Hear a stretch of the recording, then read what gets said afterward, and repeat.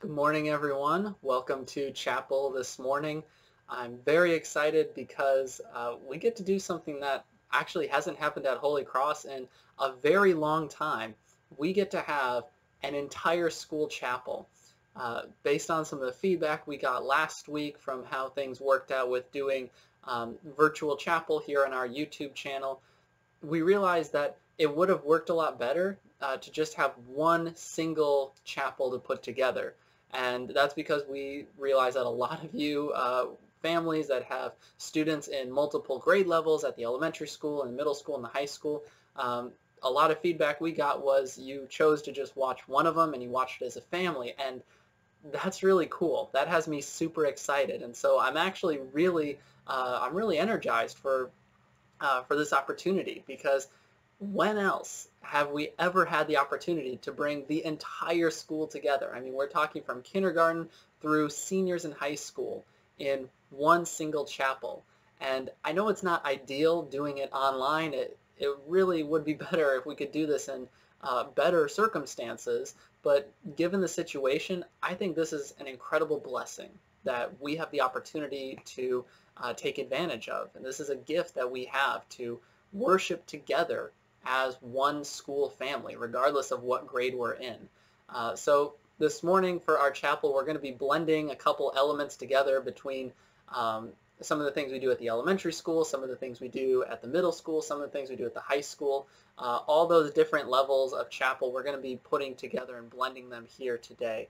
So I'm really excited for it. I'll try to explain some of those elements as they happen, because again, these aren't things that we do at all of our chapels. Some of them are a little different. So I'll try to pause and explain them as we come to those points. To begin with today, we're going to be looking at a passage that probably a lot of you have heard a little bit of, but you might not actually be familiar with it. And that's from Lamentations chapter 3. It's a book of the Bible we rarely want to read. We hardly ever go into Lamentations.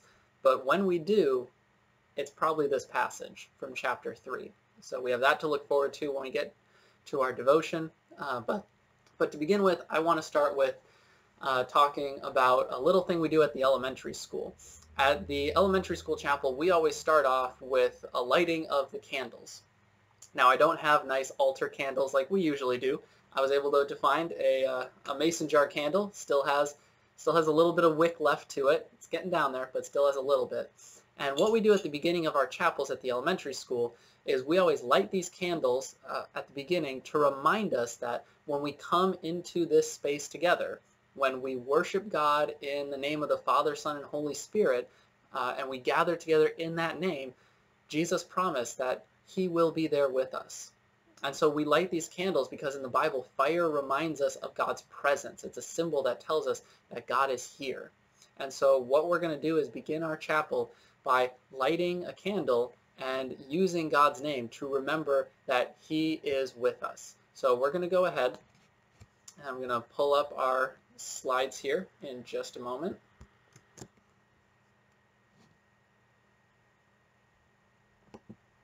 Okay, and we're going to begin our chapel. Here we go. We begin in the name of the Father, and of the Son, and of the Holy Spirit. Amen. And so we light our candle, mason jar and all. And as we light the candle, we remember God's presence here with us. And so we continue with Luther's morning prayer. I thank you, my heavenly Father, through Jesus Christ, your dear Son, that you have kept me this night from all harm and danger.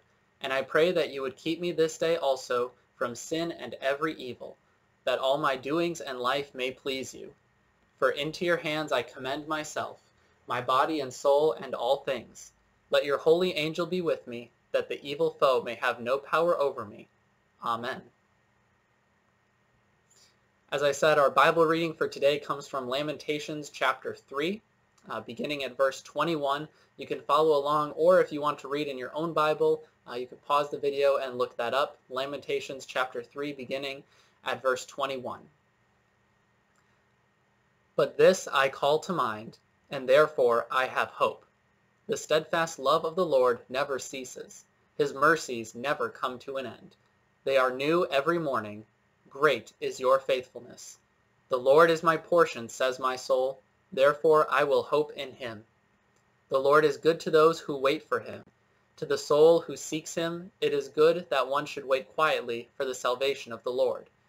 For the Lord will not cast off forever, but though he cause grief, he will have compassion, according to the abundance of his steadfast love. For he does not afflict from his heart, or grieve the children of men.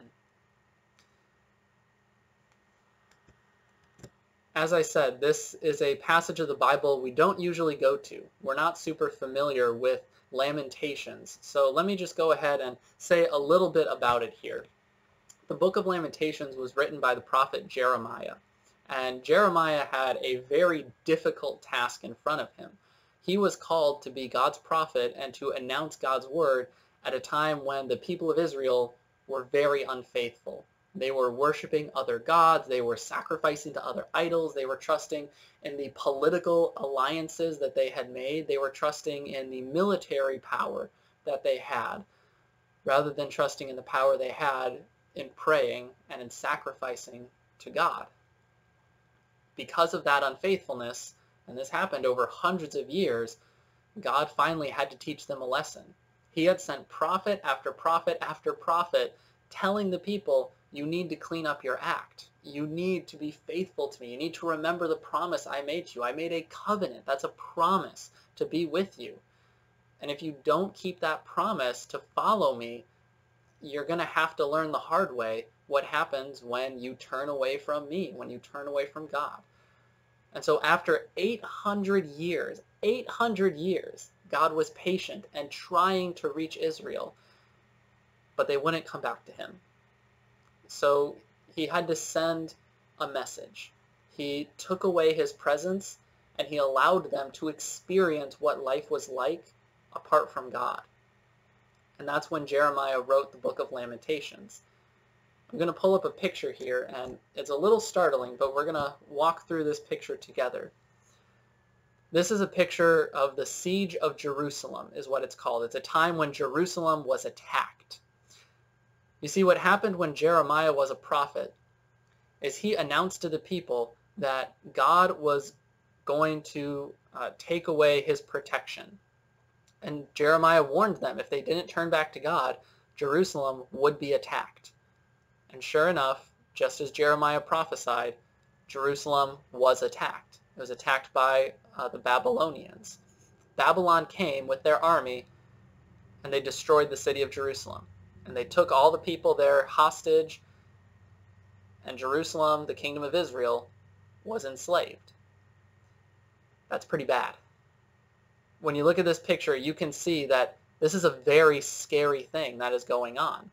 In fact, if we look at some of the details, you can see, of course, the army here that is marching up to the gates. And you can see the archers have their bows drawn. You can see the spears and the shields. You can see people who are captured, hiding. You can see a fire burning on the outside of the city walls. And in fact, even down here, there's a group of Israelites traveling out of the city. And if you look closely, you can see where they're traveling into. They're traveling into this valley of darkness. In Psalm 23, it's described as the valley of the shadow of death. All these people being led out into darkness. That's the consequences when we don't follow God, and it's very scary. Right now, we live in a time that is also very scary. We don't know what comes next. All we know is to trust God, to lean on him. When Jeremiah wrote these words, he was writing them as that was happening to Jerusalem. He was writing them when he was watching his hometown, the kingdom that he loved, fall apart. It was attacked and it was overrun by Babylon. And yet when Jeremiah saw that happening, he sat outside on a hill and he wrote the words that we just read. I want to pull that back up so we can read them again. Picture Jeremiah sitting on a hill outside of Jerusalem, watching his city being attacked and destroyed, and yet he has the courage to say, I call this to mind. God's love never ceases. His mercies never end. They are new every morning. Great is your faithfulness. God is faithful, even in what is the most scary and difficult moments. The Lord is my portion, says my soul. Therefore, I will hope in him.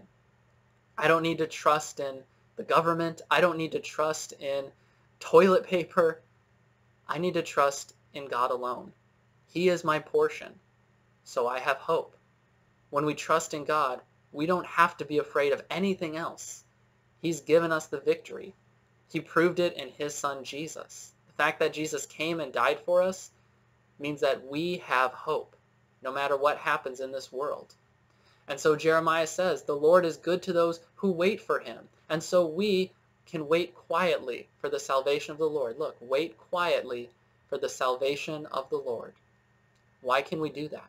Why can we trust and hope in him? Why can we wait quietly? For the Lord will not cast off forever. He will bring an end to these difficulties. He will bring an end to our grief. He will have compassion according to the abundance of his steadfast love, for he does not afflict from his heart. God doesn't enjoy watching us suffer. He doesn't enjoy watching us be afraid. He is here with us. He always has been. He always will be. A time will come when this virus, it'll go away. But God will still be here. He will not cast off forever. He will not cause grief. We don't have to be afraid because God is with us. His love, his mercy, his salvation, it never leaves us because we have Jesus. Looking at this picture one more time, you can see all of the obvious destruction, all the scary things that are happening, the people being led into the darkness. But I want to point out a few more things. I want to point out here. This is the temple. This is where, before Jesus, God's presence was gathered together and the people worshiped and they would sacrifice and they would receive forgiveness. Now, because of Jesus, we don't have to worship at any one temple. God's presence is always with us. Do you notice that here at the temple, there is still sunshine? In fact, you can even see the smoke of the sacrifice going up into the sky. Even though there's all this smoke of destruction, there is still a sacrifice being given to God. God is still forgiving sins, and the light of his presence is still there. And something else. You see, all of these people being led out into darkness, being led into the valley of the shadow of death, being led out into fear and uncertainty. But if you look just over here a little bit, you see a small group of people going a different way. And they aren't crossing into the darkness, but they are crossing through the water and coming out the other side. And that's to remind us that in our baptism, we have been tied together with Jesus. That when we wonder, is God really with me? Does God really love me? Well, when we are baptized, we have the proof. We know that Jesus is with us because we have crossed through that water and we have been washed away of all our sin. So that now we know Jesus is always with us. We are always with him. We may not feel it, we may not see it all the time, but even in the midst of all the scary things that are happening, armies taking aim, fires that are burning, disease and virus spreading across the world, there's a lot to be afraid of. But yet Jesus has given us this pathway out through the waters of baptism and into that light of Christ, the light and love and mercy and salvation of God, where there is no fear. Amen. We're going to go ahead and say a prayer. This is a special prayer that usually we at the upper campus chapels after our message will have some special prayers, maybe responses or things like that. So this is a special prayer written for a time of epidemic and ongoing stress. So we pray together.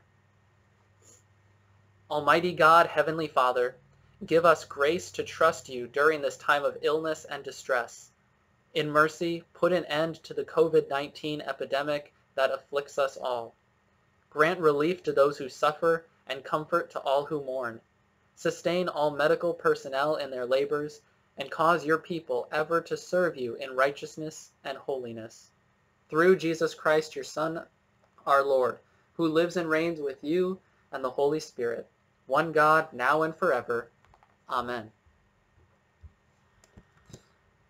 During our elementary school chapels, we've been, throughout the year, going through the Small Catechism. If you don't know what the Small Catechism is, it's a small book, hence the name, that teaches a summary of the Bible. So when we read the Small Catechism, we read things like the Ten Commandments. We read about baptism. We read about forgiveness. Right now, we've been reading about the Lord's Prayer. And in fact, we are at the very end of the Lord's Prayer. So what we're going to do now is read the conclusion of the Lord's Prayer. We're going to read that together, and then we're going to review, what does this mean? That's the question that the Catechism asks. We read one of the commandments, and then we ask the question, what does this mean? And we have an explanation that summarizes what it means from the Bible. So we're going to go ahead and read together the conclusion of the Lord's Prayer as we continue going through the Catechism, and then we're going to answer that question, what does this mean? So we read the conclusion of the Lord's Prayer together. For thine is the kingdom, and the power, and the glory, forever and ever. Amen. So what happens if someone hears us say this prayer at the end, and at the end of it, we say these words, and they ask us, what does this mean? What can we say to them? Well, we can say this. This means that I should be certain that these petitions are pleasing to our Father in heaven, and are heard by him. For he himself has commanded us to pray in this way, and he has promised to hear us. Amen, amen means yes, yes, it shall be so. And so whenever we end our prayers with those words, amen, we are telling everyone who hears, it shall be so. Whether it's a promise we make to God or a promise God has made to us, we know that it will be so. And so we say amen. So let's go ahead and say the whole Lord's Prayer just as Jesus has taught us to pray, trusting that he is going to hold his promises and confidently saying at the end, amen, it will be so. So we pray together. Our Father, who art in heaven, hallowed be thy name. Thy kingdom come, thy will be done, on earth as it is in heaven. Give us this day our daily bread, and forgive us our trespasses, as we forgive those who trespass against us. Lead us not into temptation, but deliver us from evil. For thine is the kingdom, and the power, and the glory, forever and ever. Amen.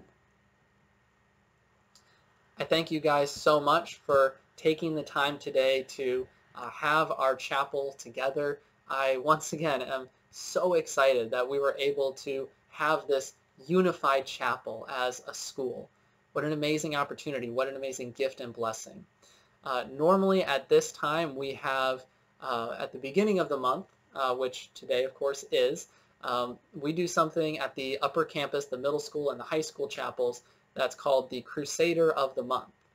This is an award that we give out to students who have demonstrated great Christ-like qualities in the classroom and outside of the classroom, whether it's being very diligent in their work, being very helpful to other people, whatever the circumstances might be, teachers and other students can nominate them for this award. Now, normally we have a winner for every of our middle school grades, and we have a couple winners for our high school grades as well. But I think it's appropriate, and I think we all would agree that this month we have a whole lot of Crusaders of the Month. In fact, I think we can say confidently that you watching this right now, you are the Crusader of the Month. All of you students, you have been amazing at this transition to online school. This is a really difficult thing that you're being asked to do, and yet you are being so good at continuing to stay on top of your work. You're still learning. You're still doing everything that you're being asked. That's amazing. And so from all of us, all of your teachers, all of your classroom teachers and all the staff and your principals, and from me as well, you guys are absolutely the Crusader of the Month. So even though we don't normally give it out at the elementary school even, hey, you earned it. You are the Crusader of the Month this week.